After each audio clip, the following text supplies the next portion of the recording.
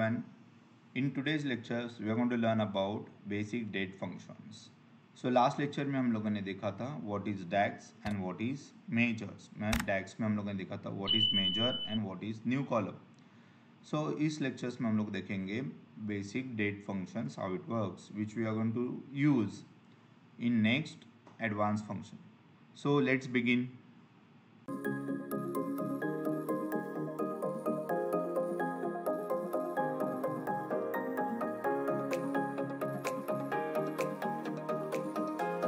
Now basic डेक्स function से हम लोग फर्स्ट देखने वाले हैं, यानी दो वीडियोस रहेंगे उसमें। डे फर्स्ट वीडियो में हम लोग देखेंगे day month quarter, how different functions will use for the day month quarter and how week day week number today now will functionality work.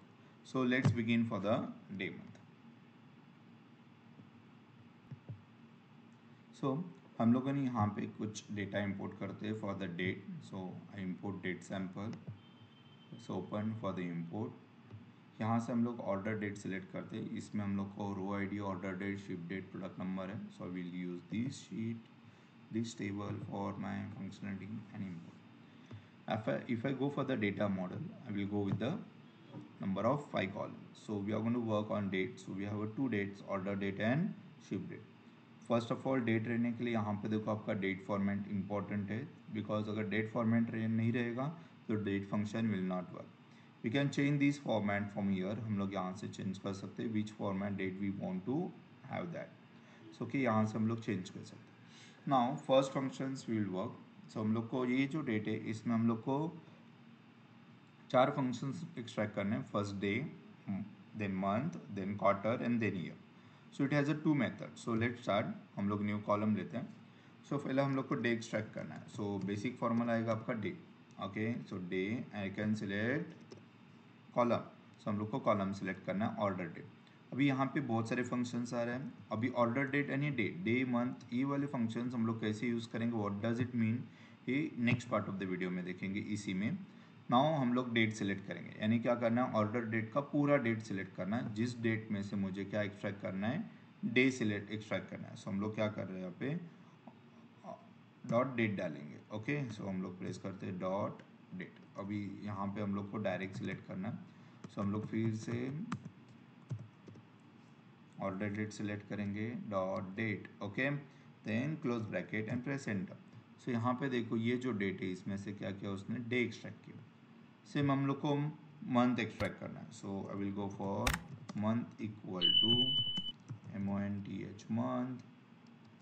Okay, then I select order date, tab and date, enter.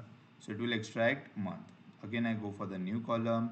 If I want to extract the quarter, then I will go for the quarter equal to, so I will go with the quarter, tab, I have to select order date, I select order date, date, enter. So it will extract the quarter.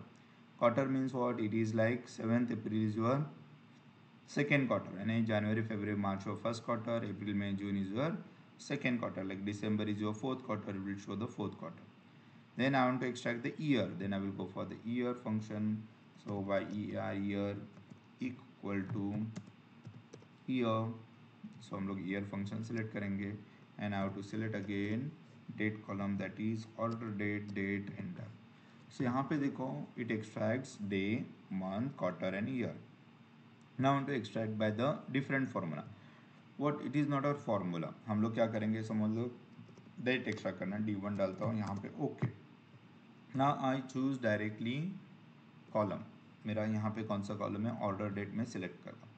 Now if I select order date, आपको पूरा date लेना है या उस date में से day लेना है, उस डेट में से मंथ लेना है, मंथ नंबर लेना है, क्वार्टर लेना है, क्वार्टर नंबर लेना है, या ईयर लेना है, that we have to choose. सो हम लोग को इस डेट में से मुझे खाली मंथ लेना है, कौन सा मंथ है। सो यहाँ पे देखो मैं यानी कौन सा आ रहा है देखते हैं, मंथ्स एंटर करता हूँ, एंटर किया। So it will show the month, that is April December.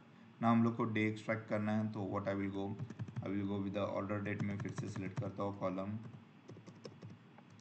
Okay, so I select order date, मुझे डे एक्सट्रैक्ट करना है तो डे, और यहाँ पे मैं एंटर करता हूँ, that will extract the day, that is same this function and both function. Now how this is possible, it is only possible if this column is defined as a data type as a whole number. Again new column लेते हैं हम लोग. सो यहाँ पे समझ लो मुझे quarter extract करना है. ओके QTR1 बोलता हूँ, QTR1 इक्वल टू. ओके मैंने ऑर्डर डेट सिलेक्ट किया. यहाँ पे ऑर्डर डेट हम लोग सिलेक्ट कर रहे हैं. टैब प्रेस करता हूँ. I want to extract the quarter. सो यहाँ पे क्वार्टर सिलेक्ट करते हैं, एंटर प्रेस करता हूँ. देखो Q2 Q4 बोल के दे रहे हैं, विच इज़ यहाँ पे नंबर है क्वार्टर नंबर, और यहाँ पे नेम बोल के डिस्प्ले हो रहा है. So this is how day, month, quarter, year and individual day अगर आपने कॉलम सेलेक्ट करके भी डे एक्सट्रैक्ट कर. Now what we are going to next, that is weak day, week number, today and now. Now week day means what, week में से कौन सा day है, कौन सा डे, यानी वेडनेसडे इज माई, समझ लो संडे मेरा फर्स्ट लेता हो तो संडे मंडे ट्यूसडे में fourth day of the week. अगर मंडे लेता हो तो it's the third day of the week. So we have to select which day of the week.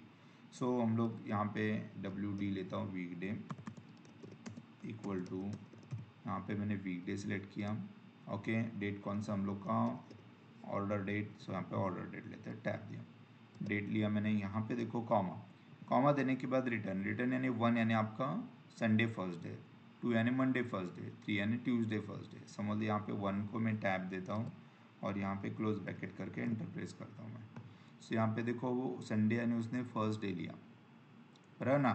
यहाँ पे अगर मुझे क्या करना है, मंडे यानी मेरा फर्स्ट डे लेना है. सो यहाँ पे मैं 2 लेता हूँ और यहाँ पे क्लोज ब्रैकेट करके एंटर प्रेस करता हूँ. So it will be take it as a Monday यानी first day, Monday Tuesday Wednesday third, that is weak day. Then आता है next column is weak number. Week number यानी क्या, हम लोग का टोटल ईयर में से कौन सा वीक चल रहा है, फर्स्ट वीक है, सेकेंड वीक है, थर्ड वीक है, दैट इज वीक नंबर. हम लोग यहाँ पे वीक नंबर सेलेक्ट करेंगे.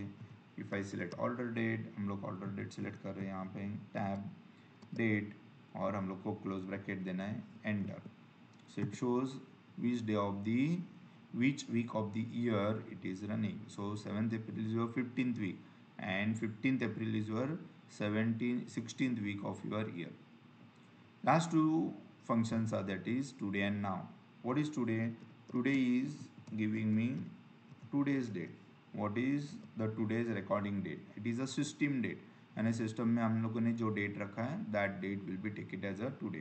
सो हम लोग टुडे रहते हैं, सो दैट इज 18 अक्टूबर है. So it shows me 8/10/2024.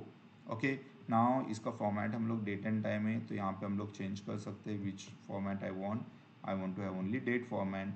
And again date का फॉर्मेट जैसा स्टार्टिंग में आता है, we can change what kind of date format we want. So it shows me a date and today. Now I want to show the now. Now will show date and time both. So NW press करता हूँ equal, so NOW tab now, enter press करो. It is the same function like an Excel. Excel में भी same देखो, यहाँ पे 8 अक्टूबर हम लोग का डेट टाइमिंग है 6:31, that is early morning I am recording. So it's a date of timing of 6:31. So this is how the first part of the date function. In the second video we are going to learn about second part of the basic date function. So thank you for this video. अगर आपको video अच्छा लगे तो must like and subscribe our channel. Thank you very much.